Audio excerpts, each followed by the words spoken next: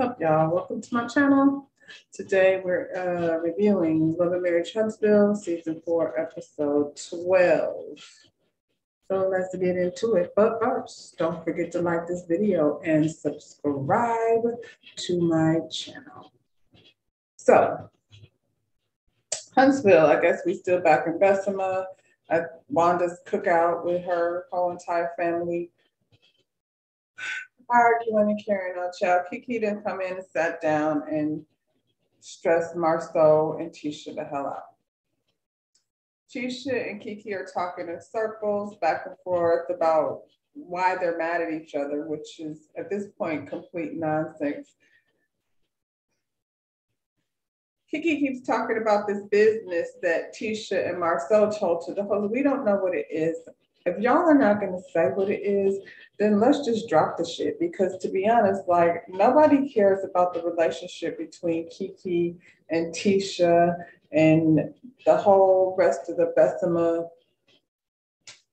clan. None of that, like, really makes sense, honestly, at this point. We're so over this conversation about Marceau cheating. And you know what would be way better is if we could, like, see what's going on in Black. Like, we had that whole issue last season with Marceau not communicating well with Jalen. We love Jalen, so we would like to see more of Jalen. But Black is y'all's actual business.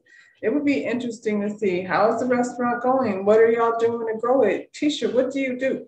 You used to host all these events. Why don't you have some events over at Black so we can see what that business is all about? I don't know anything about y'all's construction stuff, and I don't know how to make that interesting. It would be interesting maybe to see what Marceau really does and what kind of,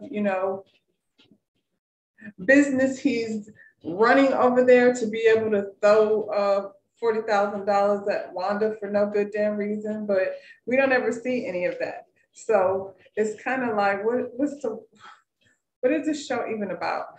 I'm so confused because at the end of the day, it just can't always be about drama. It can't always be about drama.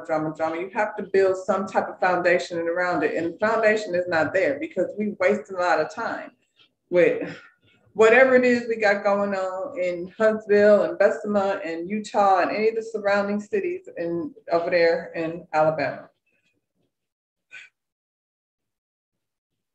But like I said, I think like if Marceau and Tisha, if y'all want to have a storyline that's not about your marriage, because I don't give a shit about your marriage. You want to be married to Marceau, then congratulations on your life.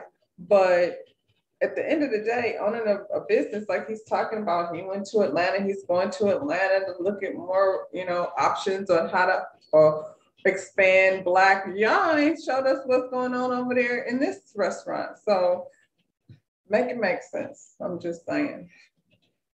Wanda is upset that Kiki brought the drama to her party and it wasn't rude. Wanda, who brings drama to everybody's event, is now upset that Kiki brought drama to her event. Never mind the fact that last week when we was watching the beginning of this ridiculous ass cookout, that the whole entire family was screaming at Marceau for, I don't even know why, something about a picture that we saw on the internet of his back. But Kiki brought the drama. I don't really want to talk about Marceau's infidelity anymore. No more. So I wish y'all would find something else to talk about. We spent this whole time at the cookout. I ain't seen no potatoes. Like, we talking about this food truck and this food truck, then let's see the food. Why don't y'all have an event where Wanda's out there peddling her potatoes and we can see what the people say? I can help. Like, if y'all need some help over there, Jesus, anything is better than this. We don't give a fuck. We don't really care who Marceau is sleeping with. God bless the both of y'all. However many it is, 20. All 20 of y'all. God bless all 20 of y'all. Kimmy meets up with Destiny.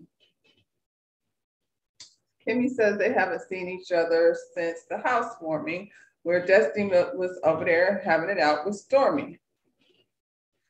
Destiny seems to want to stand by this whole thing that I don't understand why she got mad that I called her sweetie. It's a Southern charm. We've talked and I've called her sweetie before.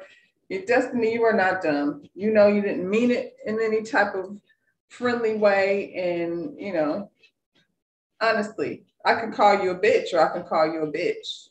You know which one I'm saying, which one I mean when I say it. So, you know, stop.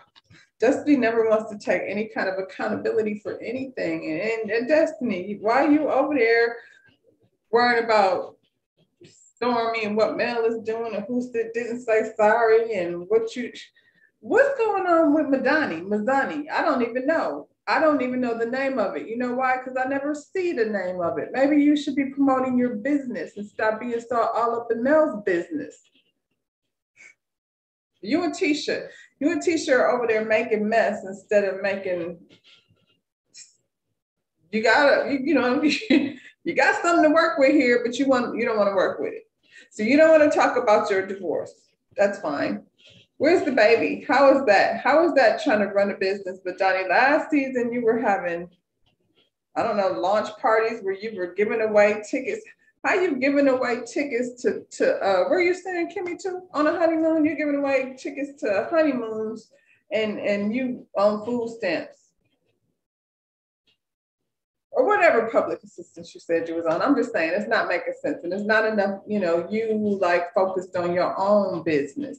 If you were focused on your own business, then maybe we would know what it is and it would be able to be open. And any of those kind of things. But to be honest, I think a good storyline is the struggle of running your own business as a single mother. That's a hard ass task to follow, you know. So stay out the recording studio because we don't want any of that. And you know, if you want to be this mogul that you claim to want to be, or businesswoman that you claim to want to be, make your own business and make your business not be about Mel's business. It's so stupid to be sitting around having a conversation, Kimmy.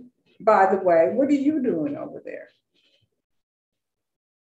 I thought you were cooking, or Kimmy, it's hard to tell what you do, to be honest. And I like you, but she's a cook, she's a nurse, she's a broker, real estate broker. She's turning into Maurice. Y'all got so many jobs, we don't know what the hell y'all are doing. I thought she was like bringing food. Didn't she bring food to Martell last season? It just seems like everybody got so much going on, but we don't see that. We sitting here talking about why can't you and Mel be friends? Who gives a shit? Y'all ain't friends. Let that shit go. Do you have any different friends? I thought you and Tisha were friends. You and Tisha are only friends because both of y'all hate Mel. Y'all ain't really friends. You and Martell are friends. Seems like you're friends with everybody that's not friends with Mel, and so y'all can sit around and talk about her all day rather than be doing something to promote your own stuff. I see why Stormy is like, I don't know about this shit. Because it's, you know, part of that conversation too.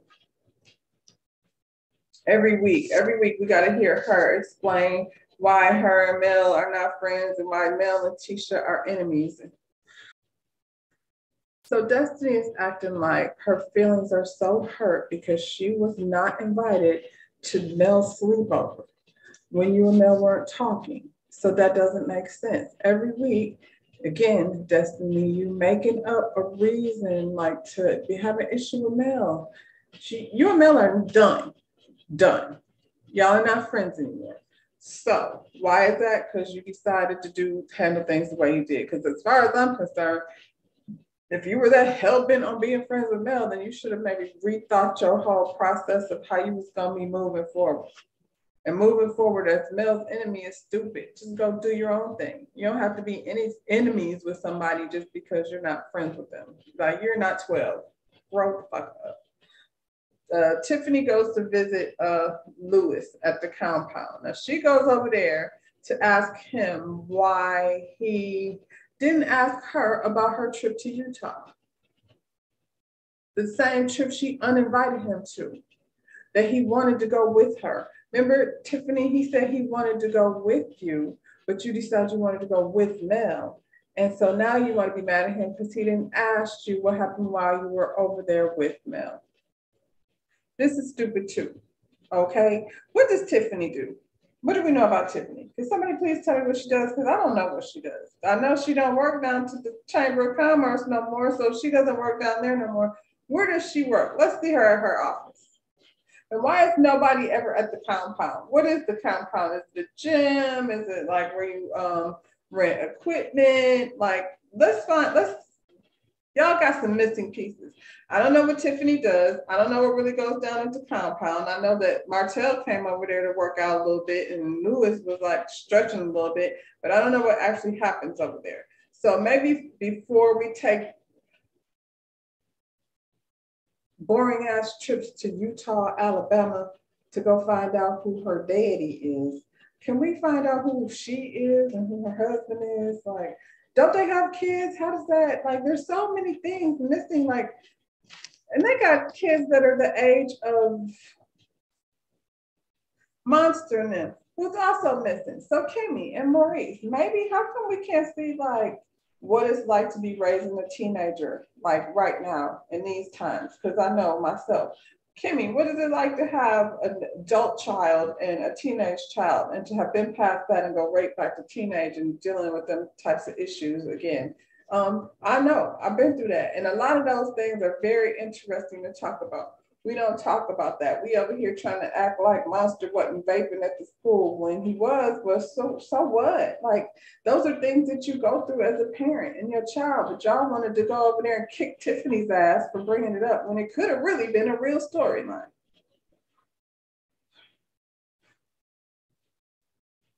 Y'all think we stupid and we just want to see made up shit. Ain't nobody trying to see Uncle Bernard screaming at Marcel about having sex with somebody besides his wife.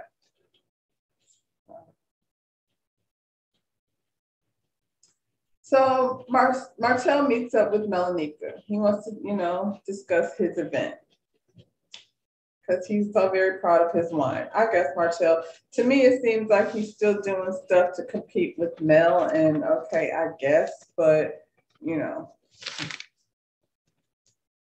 I can't take him seriously.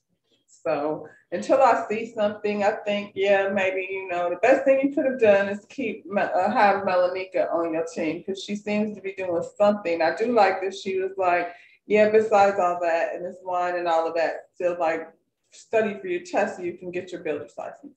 And it seems like he's still trying to like wriggle away out of, not doing it. So now all of a sudden this week, he seems a little less committed than he did last week. Like, he still says he's going to go for sure and take the test in a couple of weeks. He doesn't even usually you say on, June 24th, it's Tuesday, June 24th. I don't know if that's an actual date. I'm just saying, usually when somebody says, what is your test? When is your test? You say the date, not in a couple of weeks. But that just lets me know that you ain't even still, do you have it on your calendar, Martell?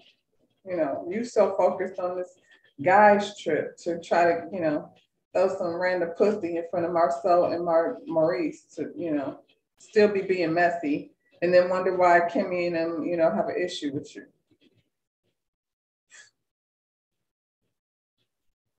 So now we have another conversation orchestrated by Tisha and Marcel to debunk all of the ridiculous rumors about them and the infidelities in their relationship and understand and know that they're solid and there's nothing to worry about. I mean, if you say so, if that's what it is, then that's what it is. They talk about the food truck and what a bad idea it is to just invest in an old food truck, and maybe they should think about investing in a new food truck, and maybe we should just get to see Wanda sell some food. How about that? Can she sell food? Does she need a whole truck to sell it? We don't know. We haven't seen it. But we have seen Marcel's back on the internet and, allegedly, and other, so-called infidelities. They have to like also give their version of why they had to tell Kiki's business. I don't give a shit. Nobody wants to see Marcel and Tisha make up a scenario and a narrative for, for their happy home. If y'all happy, then, that's wonderful. Then I'm not sure why Tisha's crying. Like, she's crying in the process of saying how, you know, she's so broken up over, I don't know, the breakup of her and her cousin Kiki's relationship, or the fact that Kiki is telling, you know, T about what she crying, child. She happy. She's happy and she's crying, and they're not tears of joy. So we don't know what's going on there.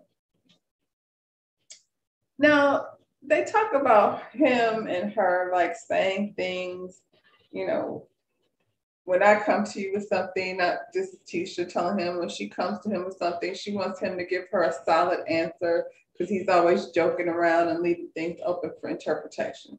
He said he can do that, but he said he don't want her bringing him questions that are disrespectful. I don't know what's a disrespectful question. If I ask you a question, just answer it simply. Like it doesn't, I don't know what you mean. So he used the example that her questioning him about taking wine, that black wine, to chocolate in a bottle, what have you, him taking Mel a bottle, and he said he ain't never been to her house before. And I was like, that's that slick shit, Marcel, because I didn't hear nobody say nothing about going to Mel's house. Like in all of the times that I've heard that conversation come up, and it's come up a couple of times, I've never heard anyone say anything about going to Mel's house. But what I do remember is you going over to Mel's office. And I think it was that day that you were talking about she had out too much cleavage and then she needs to button her blouse. Now, did you go over there with a bottle of wine? Did I see that? I think that's what I saw, because I was wondering why he didn't bring some to Martell. Martell said that, and then Marcel said he have no more something. I can't remember exactly how it was, but I do remember he did bring Mel, you know, some wine. So not that there was anything to it, but you know, why are you slick trying to, you know, change the story? Nobody said anything about you going to Mel's house. You think you're funny. And Tisha, you know that, but you just sat there and, you know, because you believe everything he says. Okay, girl. Kimmy meets up with Mel to discuss destiny. See what I'm talking about? Mel looking at her like, what the fuck? Why? What? She tired of this conversation too. Why is it that every time I see y'all asking me about destiny? How many 11 times do I have to tell you I don't mess with destiny like that no more? Whatever happened transpired. Can we say sorry? Maybe. Can we, you know, be cordial? Maybe. Are we gonna be friends again? Not probably likely to happen. I don't see nothing wrong with it. So I don't know why we're trying to make Mel responsible for Destiny's feelings and how she went through a hard time, and you went through a divorce and I went through a divorce, and all of that actually happened. And now I don't fuck with Destiny. So that's where we're at with that. Next is the boys' trip. These are guys that are on their way to Atlanta. Woo! Everybody's wife said they can go have as much fun as they want to have. And there's lots of jokes about infidelity and linebackers and things going around. And Lewis wants to get caught up in what's going on. And so I guess we're going to see that Martell has set them up on, you know, on a date with a bunch of bitches that look like I don't know what to call it. I don't know what kind of, was that, that wasn't the wine launch party, was it? Maybe that was one of the events attached to, you know, a couple of different events planned for the weekend. But I guess we'll see, child. I mean, I guess I want to see what's happening on the boys' trip. Shoot. Because back over here in Huntsville, we traveling into Utah and going to Bessemer for potato parties. So on that note, y'all, we're gonna let that one go. Don't forget to like this video, subscribe to my channel, and I'll see you on the next one.